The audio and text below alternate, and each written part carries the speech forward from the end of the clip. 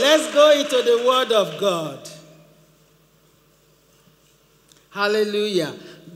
I want you to know that I'm not going to take much time, but let God speak to us this day. Hallelujah. I'm taking my text from St. Mark's Gospel. It's a familiar passage. St. Mark's Gospel, chapter 4, from 35 to 41. It's already on the screen. Amen. Bishop Fiano, I want you to stand and read it for me from the screen.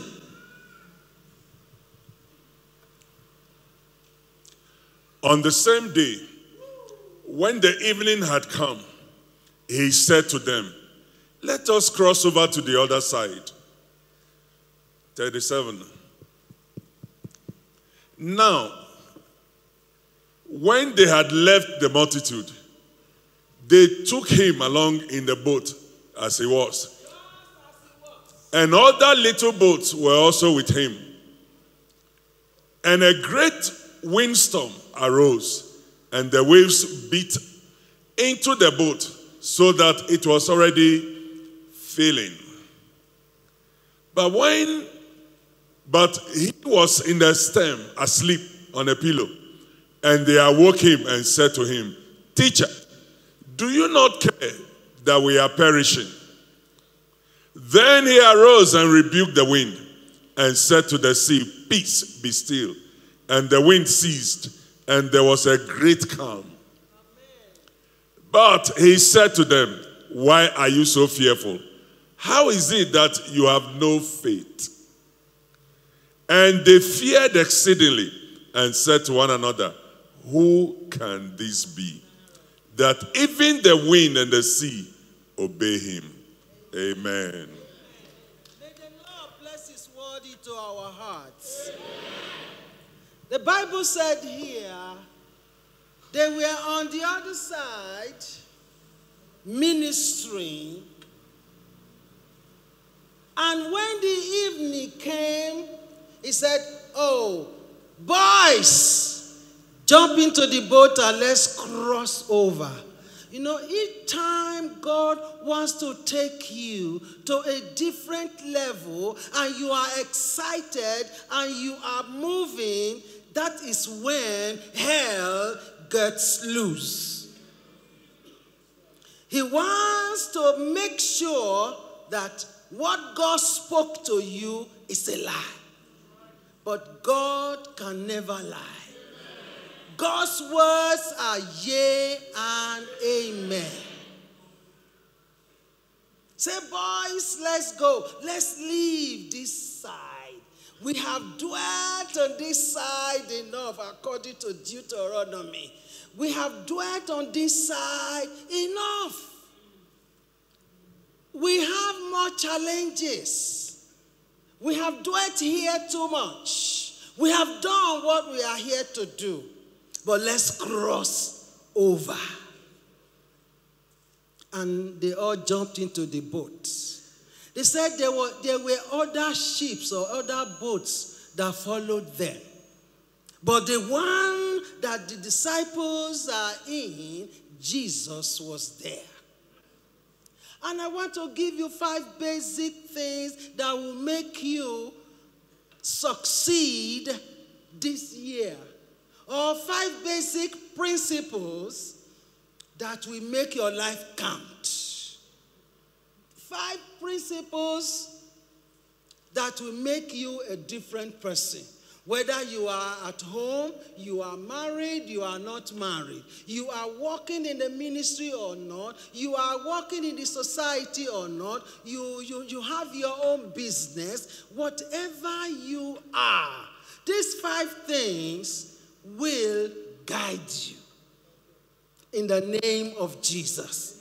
He said, "Boys, let's go to the other side because we have dwelt here too long." And maybe you have been in that business. It goes up, it comes down. It goes up, it comes down. It is time for you to say, Father, what is going on? I am the head and not the tail. I have labored for this business. Maybe you are a wife, you are in the house, you've been married for years and no children. And you know, in Africa, when you are married after 6 months, everybody wants to see this. In Africa, because I remember when I got married to my husband, first year, no issue. Second year, no issue. Third year, no issue. Fourth year, I had to go back into my room and say, God, you gave us the names of these children. People are asking, what is going on? What is happening? My husband will lay hands on people and they become pregnant. And here he has a wife at home, no issue. What is going on? And you know, as man is, we started questioning God. Abraham did the same thing. When Abraham left Ur of Chaldeans, God spoke to him and said, Abraham, your children will be as the sand on the ground. 75 years, no issue.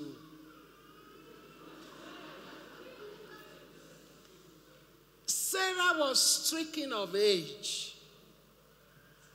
But if you read Genesis 17, you will see how God blessed Abraham. And if you read fire in his bone, you will see how God blessed us. Listen, if God has promised you, he is not man that he will lie. Others may lie to you. Circumstance may lie to you. Your people may lie to you. But our God cannot lie. Maybe you are here, you've been married for years, no issue. I want you to take this time as an opportunity and hold God by the hem of his garment. Jesus said, boys, let's go over. Because if he says go over, you will not go under. This year, you will reach your destination. You will reach where God has promised you in the name of Jesus. Stand to your feet. Put your hand on your head. The year has just begun. January just left. This is February. I want you to put your hand on your head and speak to the womb of 2018 and say, 2018, everything that God has earmarked for me this year, they must come. Lakarabashatata. Brigadobogo zeketetele. Everything that God has in stock for you in 2018. This is February. February, March, April, May, June, July, August, September, October, November, December. Riababakashande. Every promise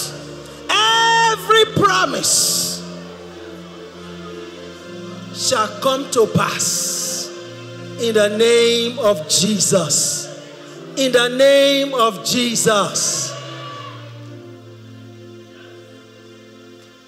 I speak to the east. Put your hand on your head. I speak to the east, where the sun rises. Whether we like it or not, every day the sun must rise. Whether the devil likes it or not, the sun must rise. Father, I speak to the east, where the sun rises. Everything that will make your children not to rise above principalities, above this day, I cut them off. You will exceed in the name of Jesus. I speak to the west, where the sun sets, where it takes its rest. This year, you shall not run helter-skelter. There shall be rest in your soul. There shall be rest in your home. There shall be rest in your business. In the name of Jesus. I speak to the womb from the south, where our legs are. Every hidden treasure, the gold, the diamond, the oil, the gas, every wealth that God has put under this earth, when you speak this year, they shall answer you. I said they shall answer you. All the resources that God has put on this planet Earth, they must answer you. I speak to the womb of 2018, upstairs. That is where you live, our God. I decree and I declare that we shall get our directions from you. Our instructions shall come from you. Our protection shall come from you. Your presence shall be over us. When we go out, we will experience your presence. When we come in, we will experience your presence. No stray bullets will pierce our side. In the name of Jesus. Thank you, Father, for answering our prayer. In the name of Jesus. Lift your hands to heaven and celebrate your victory.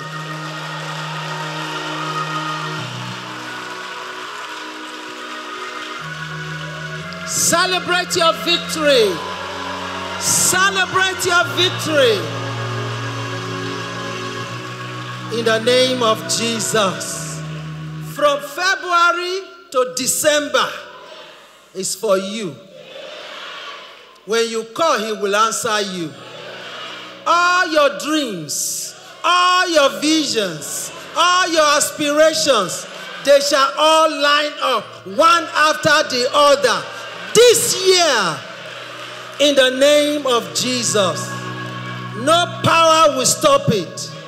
No devil from the pit of hell will stop it. In the name of Jesus. Thank you, Father. It is done. I say it is done. Be seated.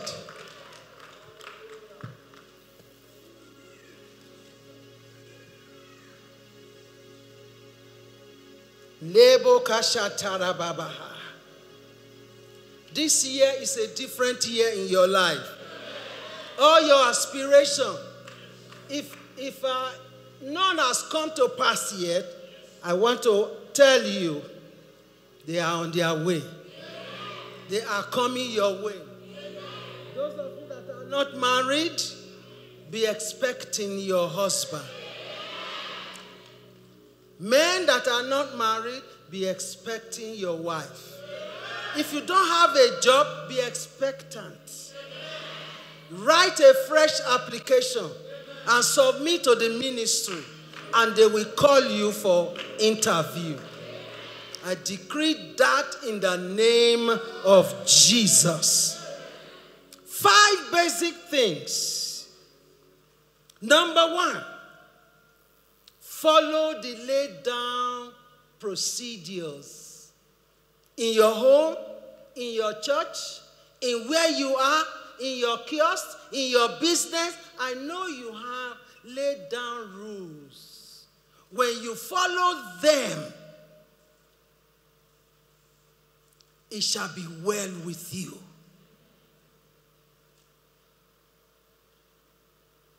The structures that are down, that God has set down for you, he told his disciples, boys, let us go. Let us go. Let us cross. And the boys, they all obeyed. I know some grumbled and said, we are okay here. No, that's mass mentality. We are all right here. We've been well served here. And there are signs and wonders all over here. We are okay. He said, let's go. And they all jumped into the boat.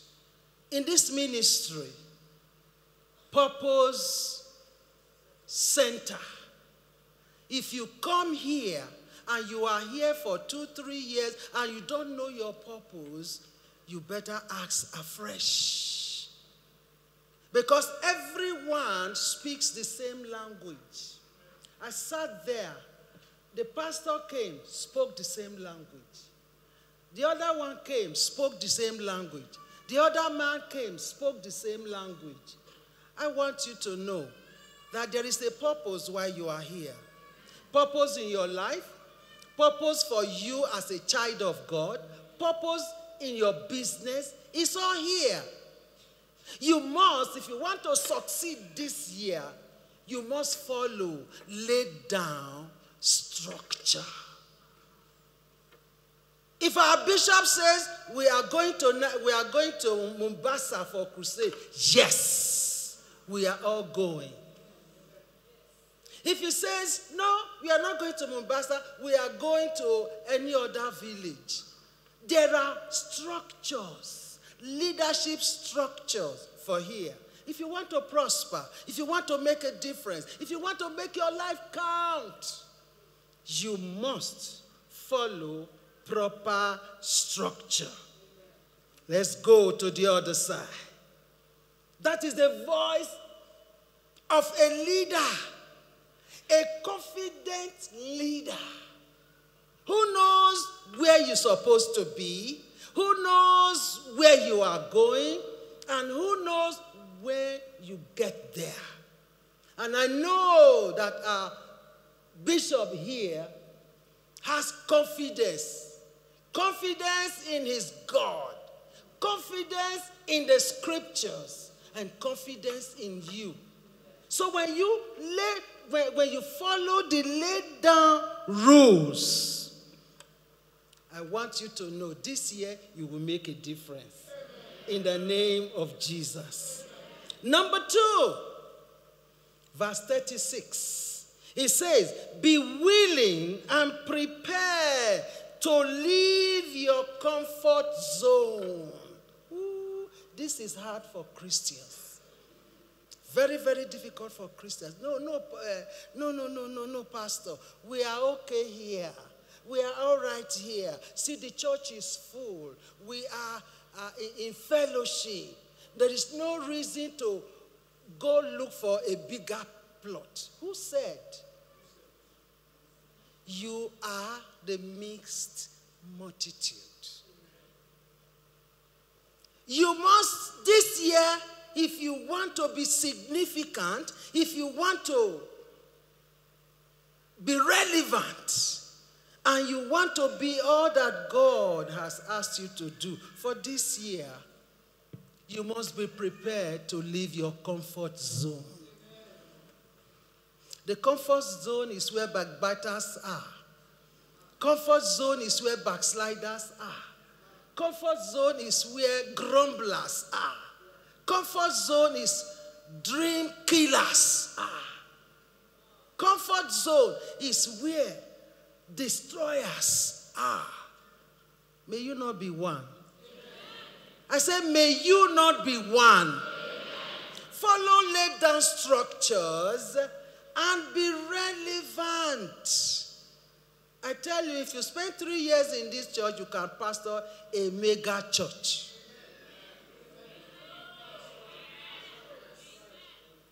As I sat there, God spoke to me. I said, there are some of you here who are supposed to be pastoring, but you are afraid.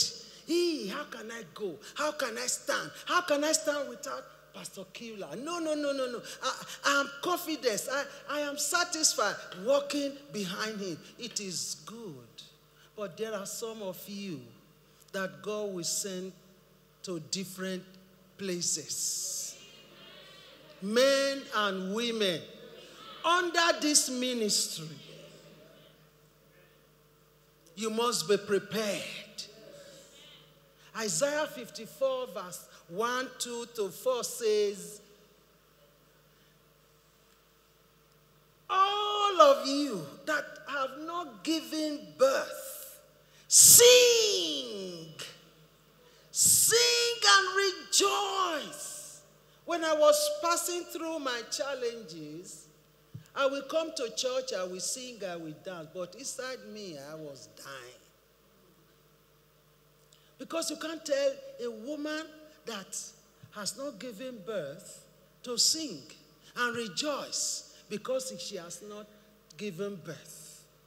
Men and women will label such a one a barren woman. They called me all sorts of names. They said, we don't know who is a man amongst the two of you, whether your husband is the man or you are the man. We want to see children.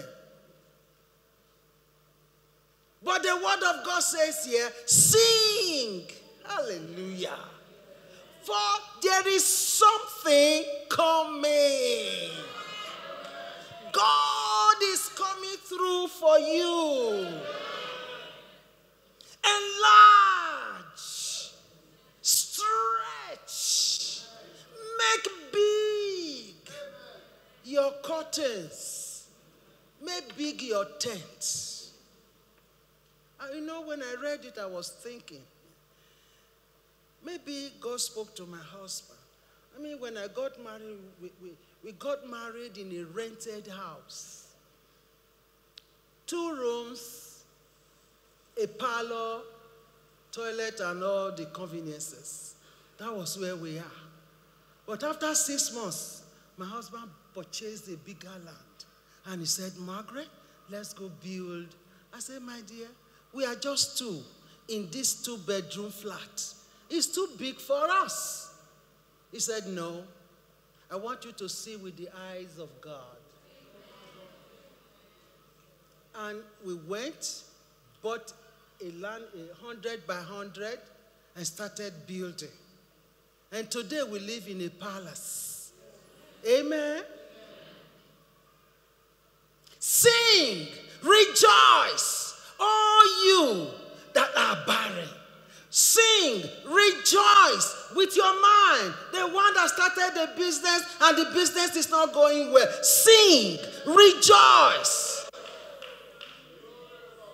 Sing, rejoice, because what you thought has not come to pass. Sing, rejoice. Sing, rejoice, because the chaos you started is dying. Sing, rejoice, for something big is coming. God is coming through for you. You say, well, I have been here. God, you know what I'm passing through. Yes, he knows. God is going to collapse time for your sake. I say God is going to collapse time, compress time for your sake. In John 2, Jesus was invited to a funfair marriage. The wine got finished, and the mother went and said, Mom, son, they don't have wine. And Jesus said, what is my business, woman? And she left. Whatever he tells you, do it. And all of a sudden, Jesus said, fill those water pots. And then with water, and then drink out of it. You know, to make wine, it takes 10, 15 years. The wine you serve on the table, to make it from the scratch, it takes about 10 to 15 years. But you know, when Jesus is in your boat, I say when Jesus is in your boat, he will collapse time.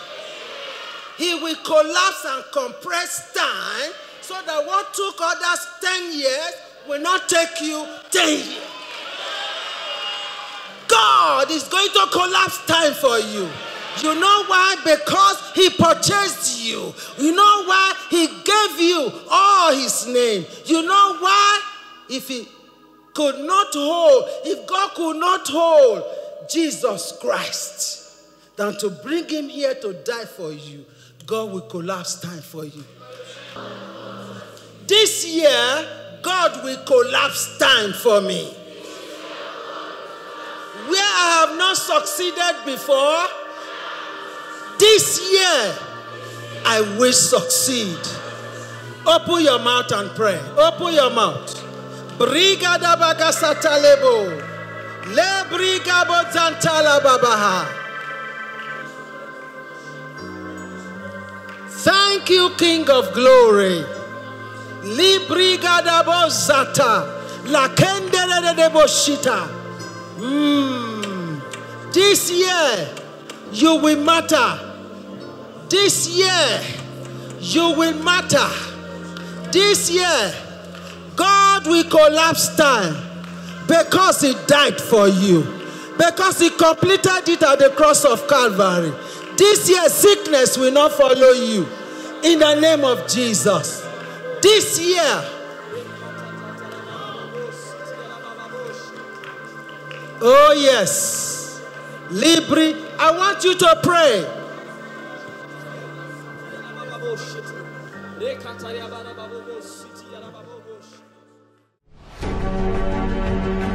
When you begin loving what God loves and hating what he hates, he can trust you with some secrets. Do you know there is no distance in the spirit?